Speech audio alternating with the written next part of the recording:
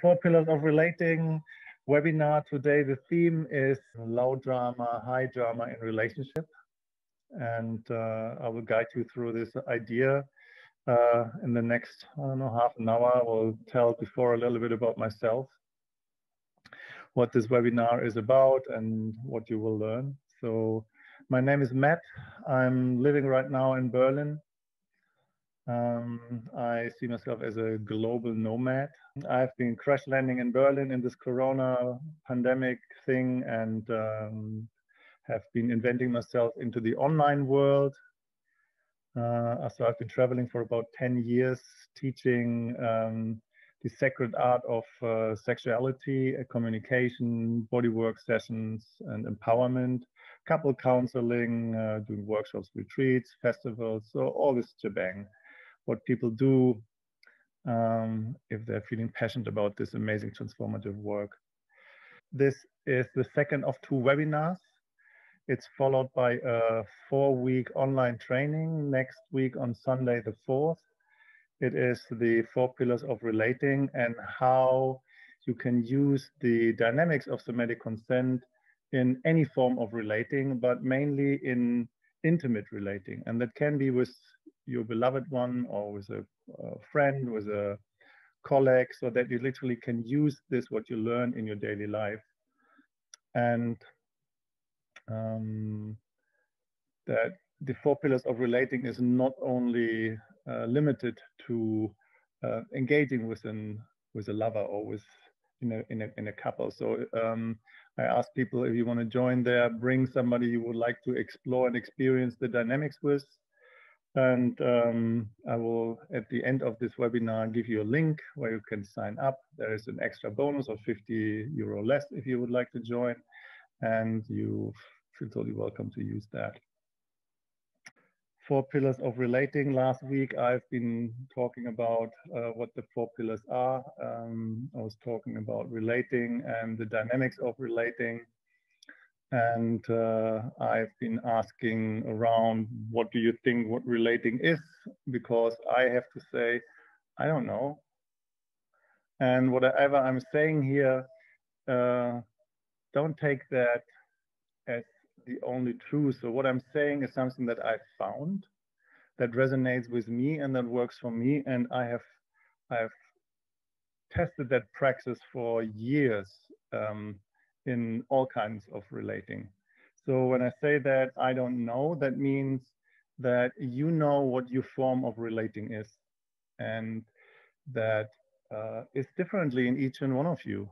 So the way how I want to relate is based on having agreements that are in alignment with my desire and my limits, and with the desire and the limits of the partner I'm relating with.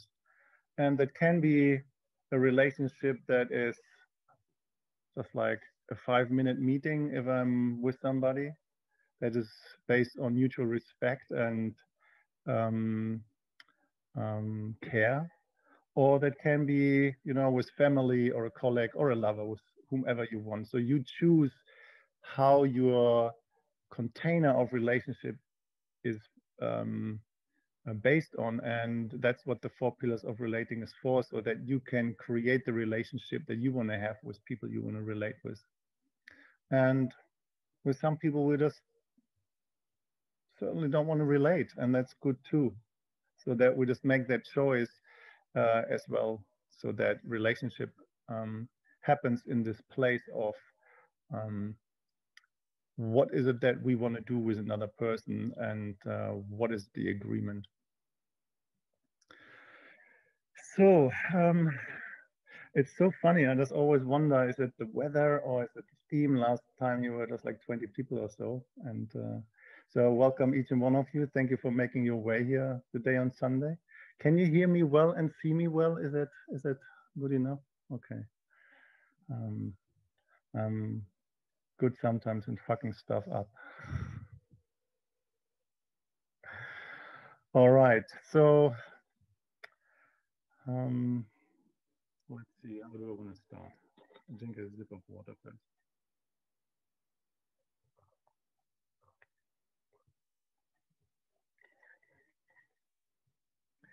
So I want to start with the 4 pillars of relating in a kind of general explanation.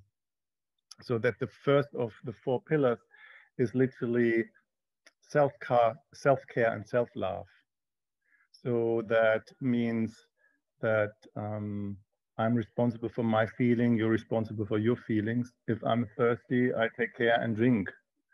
If I need to go to the bathroom, I just go to the bathroom. And that's my rights and my responsibilities. And you have the same rights and same responsibilities. So that nobody else can give you permission for self-care. That just belongs to you, like it belongs to me.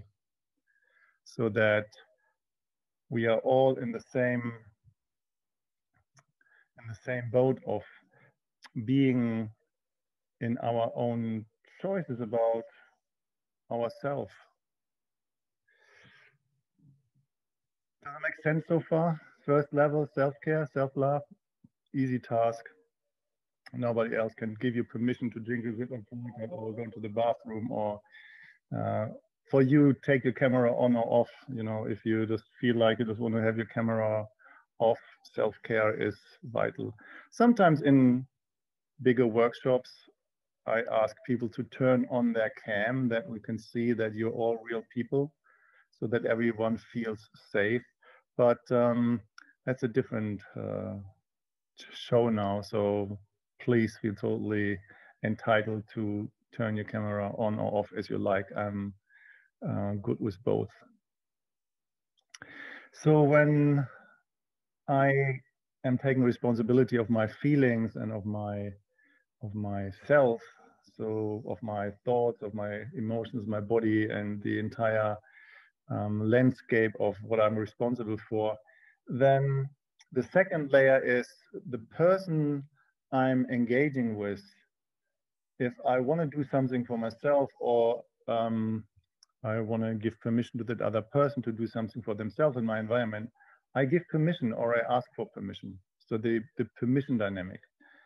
So with my partner, I just have this agreement that I have permission at any time to do whatever I want to do within their limits. So that if my partner has a limit that is coming up, that I take their responsibility for real, that they can express their limits. Same way I give permission to my partner to do whatever my partner want to do, where I take full responsibility for my limits. So that we are both having with each other granted permission to be in action for ourselves with the other person. And when it comes to touch and connection or intimate relationship, I actually expand that you can touch me with any part of your body, on any part of my body, whenever you want. I take care of my limits. And I ask for the same permission to touch you with any part of my body, on any part of your body. You take care of your limits, so that we don't have to ask every 5 seconds, can I hold your hand? Can I hug you? Can I kiss you? Can I feel you? And that's a really vital point in relationship, because doing that every 5 seconds is a total killer, because we just want to flow and want to go into that place of where we can relate with each other in a harmonious way. However, when you're with another person, with a colleague or with a friend or with anybody else, where you don't have this mutual permission in place, and you want to borrow somebody else's car, you know, you need permission to do that. Otherwise, it's stealing. And it's a good skill to have when you know how to ask other people for permission if you want to use somebody else's resources. Yeah. Can I have your bathtub? Can you borrow me your apartment for a week when you're on holiday?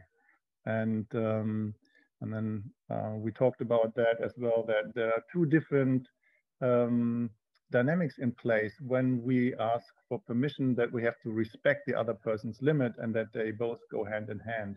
So we cannot ask for what we want and putting our desire forward when we don't take responsibility for somebody else's limit. So when we don't respect that, then it's not very supportive. Second, permission. So the third one is if I want you to do something for me, then please ask me. You can ask me for whatever you want. And please don't do anything to please me, so that you um, step into your own power of asking what you want me to do. And I will take care of my limits if I have them. And the other way around, well, I'm not here to please you and make you happy and make you feel good. If you want something from me, you just ask me for whatever you want, so that there is a mutual agreement with each other to asking what we want the other person to do.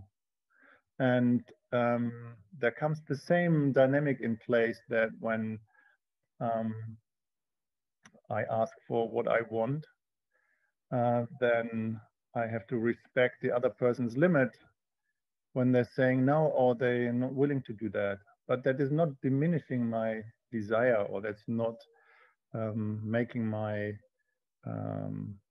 what I want smaller, because I still want what I want. And if you have a limit and I ask you, you can, even if you ask me and I say no and I have a limit, that your desire is still valuable, even if I'm not willing to do that. So that we can actually be in our desire and our expression of our limits, and what we are not willing to do at the same time. So these three layers, they are the kind of dynamics of really engaging and taking responsibility for what we want, and where we're taking care of ourselves, and having self-love in place.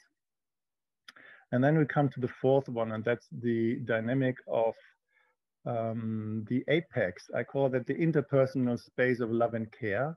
When we are with another person, that we want to flow, we want to dance, we just want to merge, and we want to have this good time with each other. We want to engage in an uplifting way. And some people say, yeah, just wait a second, can't we in there all the time? Can't we be in harmonious, happy ever after till death takes us apart, as Mickey Mouse and Walt Disney has taught us so effectively? No. I think that's a good romantic dream to have, but I think it's not functional, because sometimes we have different desires, we have different directions, and there is a parallel function in relationship.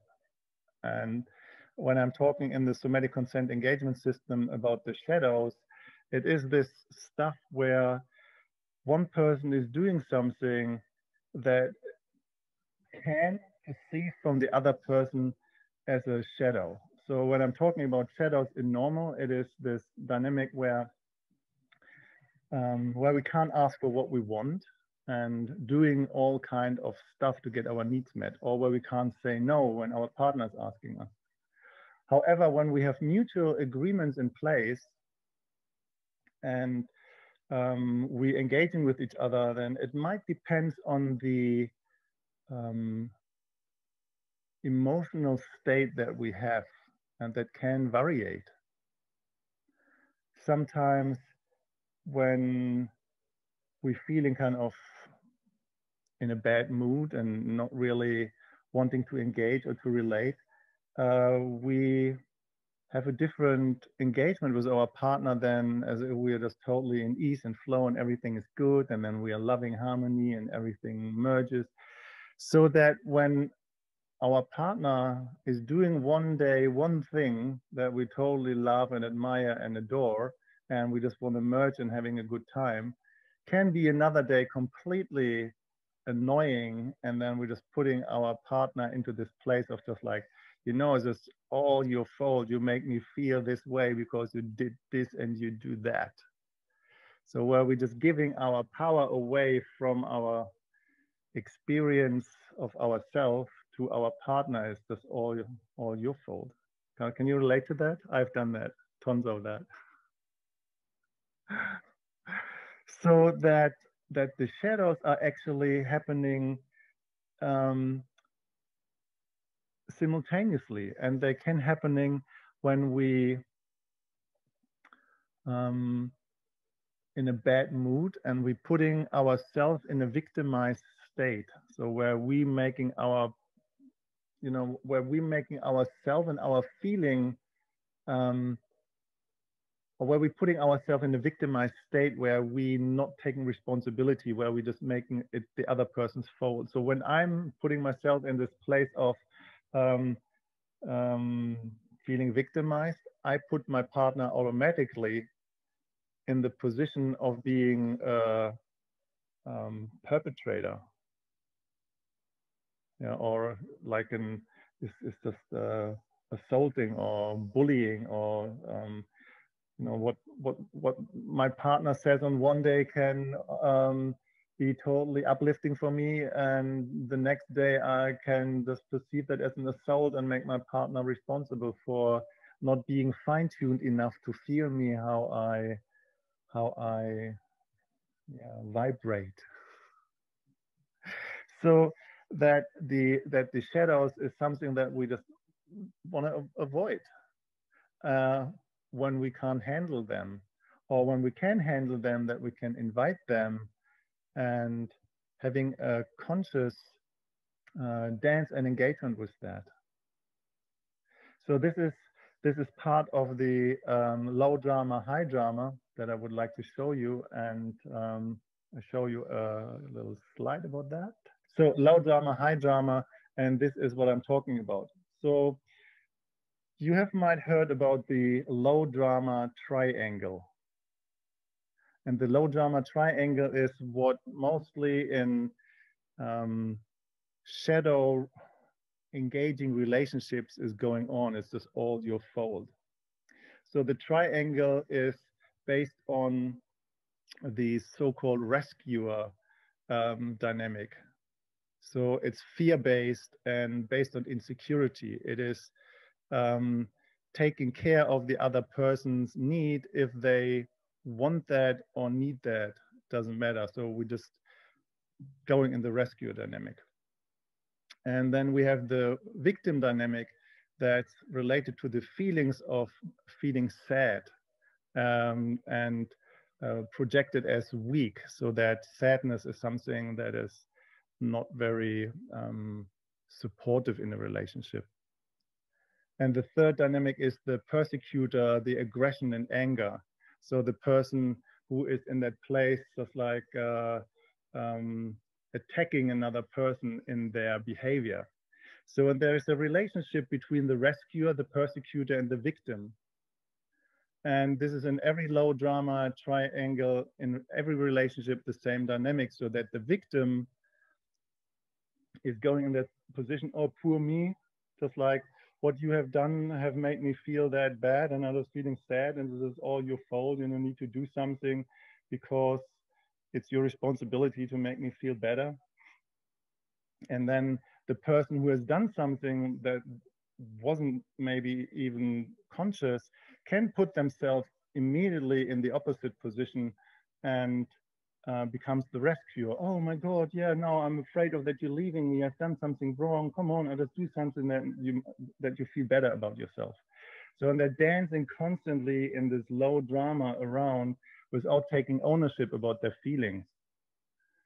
So that's what we want to do in the 4 pillars of relating training, that we're going into that place of that we're taking ownership of the core emotions in our body and in our emotional body. What is literally fear, anger, and sadness. So there's one core feeling missing here, and that's joy. So that the low drama, or the 4 core feelings in our body are 4 different feelings. So that's sad, mad, glad, and fear. So, and this one is joy missing at the moment. So joy is literally the one that is in the middle of this dynamic. And joy is where we getting something out of creating drama. where we're feeding ourselves out of drama, and where we're creating drama to stay in dependency or keeping other people dependent on our behavior and dynamics that are unhealthy. So the low drama is that guides you into the shadow dynamic. And the shadow dynamics are all this unconscious behavior where we're trying to get our needs met and where we can't ask for what we want and where we can't put our limits outside. So when we take ownership of our feelings, of our base, and when we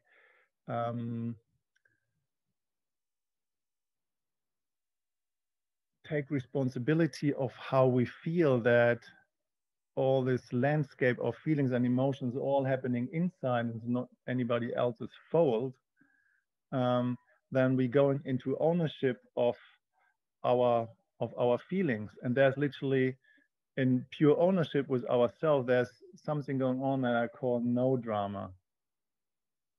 So no drama is great, you know.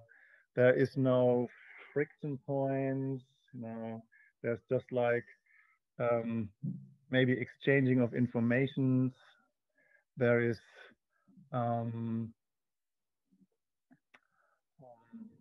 no really energetics going on. It's just, it feels like nearly boring. And I don't want to relate that way. So I don't want to relate that way, you know, it's all your fault and I'm not taking ownership. And I actually don't want to relate that way where I can't feel myself in totality, where I cannot express what's going on and where I have to hide. So when we get into ownership, we're just actually stepping in no drama in the first place. But that's not the end of the story, because we are human beings and we are amongst other human beings. And we want to create and manifest. We want to be creative and we want to play. We want to build something meaningful. We want to, you know, create something. And this is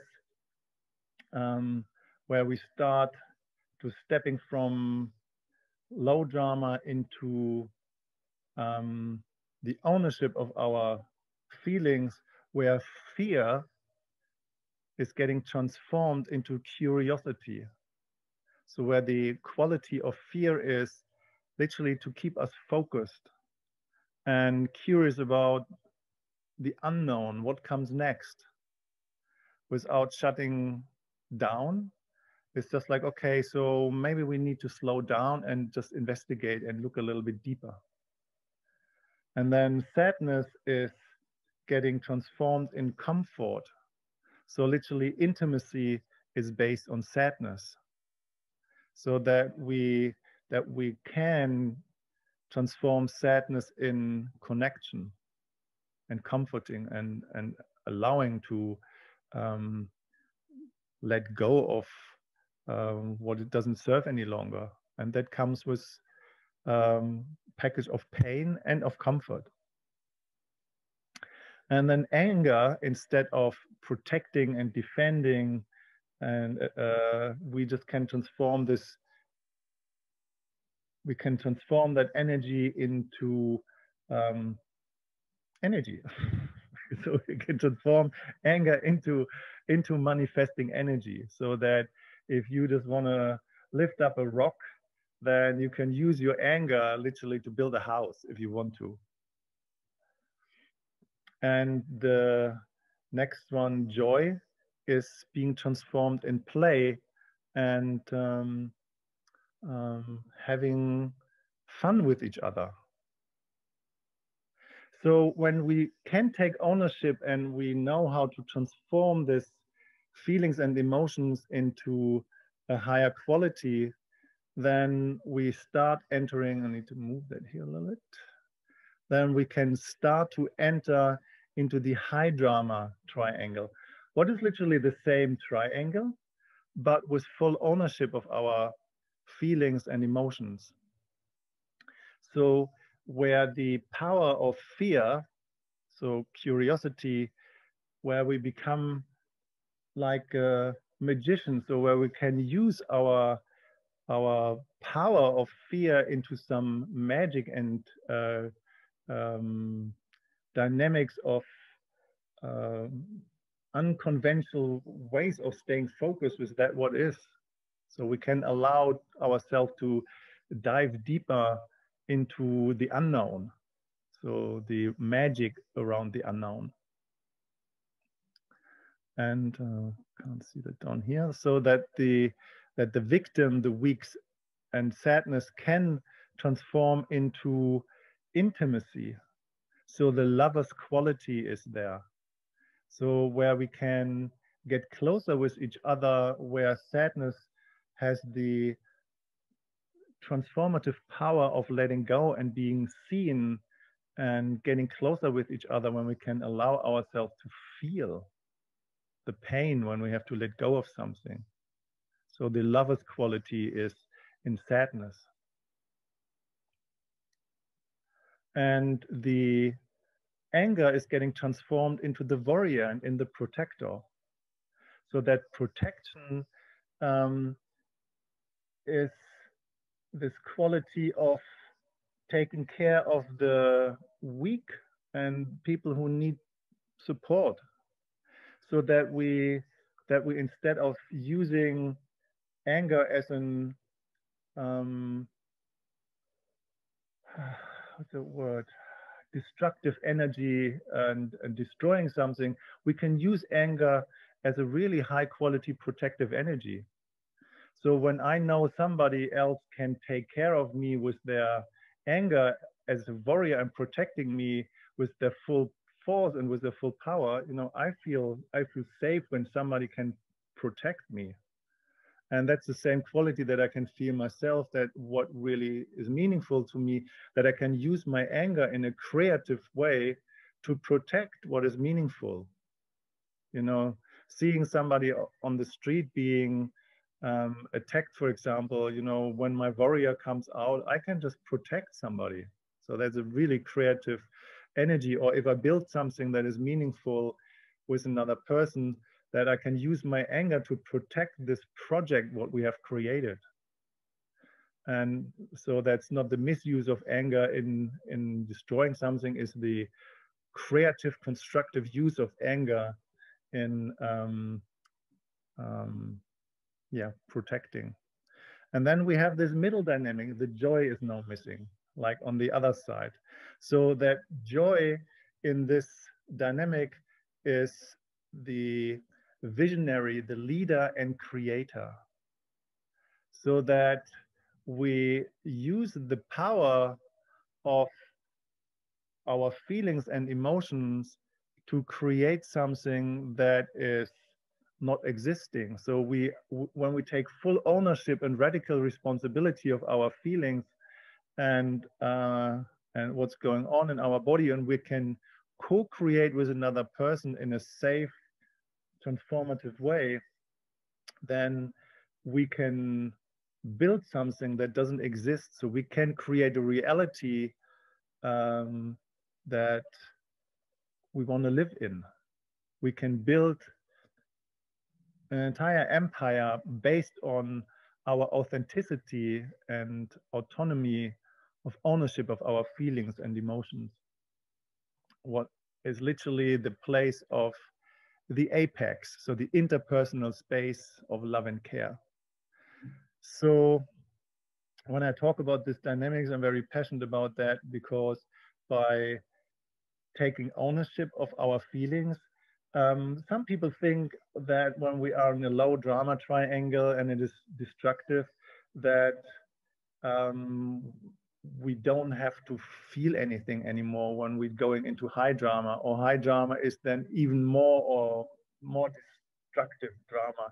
It's actually not the case. The case is when we take ownership of our feelings and allowing low-level feelings to occur, and being attuned with what our needs and our desires are, and we can ask for what we want, and we can respect other people's limits, then we can make this shift through ownership from low drama into high drama dynamics. And that's really magnificent and transformative.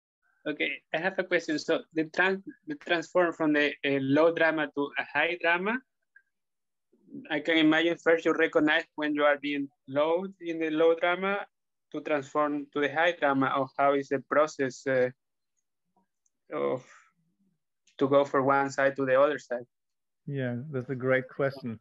So the first thing is tracking ourselves in our language that most people say, "You make me feel," and being capable of, instead of making it you, so that one finger is pointing that direction and the other three fingers pointing back. Okay, it's actually all about me, so I feel. So instead of "you make me feel," ownership is "I feel." And then the question is, how do we take ownership about what I feel and what's going on in my nervous system and in my base, literally? And this is part of the transformation, is that we're working with an exercise that calls waking up pleasure in your hands. And some people think that this is a really easy thing to do, and uh, uh, don't really know how much impact that has on our behavior and the way how we engage with the world. So when we literally go into this dynamic of feeling with our skin, with our hands, we're taking full ownership about the neurological function in our nervous system. And that's where we're going into action towards our felt sense of pleasure. And that in itself does not exist in many people's um, capacity of engagement. So what happens is, when we play that for a certain amount of time, and when we're asking other people the permission question, "May I feel you?" we literally short circuit different parts of the brain. They allow us to feel, and to feel more on a subtle level, so that we start to feel ownership about what's going on in our body. So what happens is, in our mind, in our brain, instead of looping the story, um, the why question, and making story and meaning out of everything, we're switching in another part of the brain where we start to notice what we feel, and that allows us ownership without making other people responsible. And that's a really high quality transformative process that happens over time. It won't happen when you do that thing with your hands once and feeling it once. It's just it's an it's a process of transformation. Does it answer that? Yeah, thank you. And and Thank and you I very wish much. I could just switch a button in people and then they are disactivated, but unfortunately, everybody has to do their own homework. Um, Maybe I have a question for you, Lisa. Maybe you just want to share what's your experience about this activating the feeling part and feeling more. What's your Yeah, experience? yeah. So yeah, for me, and it's been now several years, nearly 2 years since I met you, and I did the first awakening the hands, and yeah, it really changed all my relationships. It helped me realize a lot of things about myself, and I'm a work in progress. You know, I noticed the other day I was with someone where I was going into the shadows and I was projecting onto that person. And I wasn't even aware that I was projecting until afterwards. I was making him boring Mhm. because my needs weren't being met. But yeah, it's mind blowing. It's literally changed all my relationships, um, particularly the one with myself. Yeah. Yeah. It's so simple, but it's so difficult too. You know, you make it sound as though when you said, well, self care is the base, that, you know, that's easy. To me, it's not easy. Mm. It's not easy. No, yeah. Yeah, and thank you very much, Lisa. So the beautiful thing about that is that in the level of transformation, when we're activating ourselves, there is no um, end to find. So I'm doing this since now 11, 12 years now, and so my tantric journey is, I don't know, over 20 years. but the depth of this experience of self-activation and taking ownership, what's going on in my own body, this is, you know, it becomes more subtle, it becomes more real, and it becomes more authentic, and definitely more honest. Yeah, it's work in progress till the very end, I imagine. Is there another question from anybody?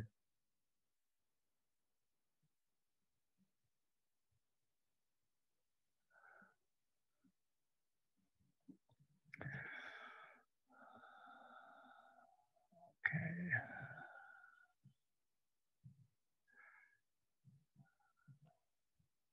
So what I would like to share now is here the link. I put that in the chat box. And I want to share a little bit about that workshop that comes up on the 4th of April. So if you take this coupon 4 pillars, you will get a 50 bonus on the regular price. But there is still some low income prices, what is lower than the 50 euro bonus below the regular price. So if you feel like, okay, that's for you, you want to jump in, it's valuable till midnight. Please feel totally free to take advantage out of that. And if you don't want to take advantage of the 50 euros, you always can purchase the low income price. And I'm okay with that.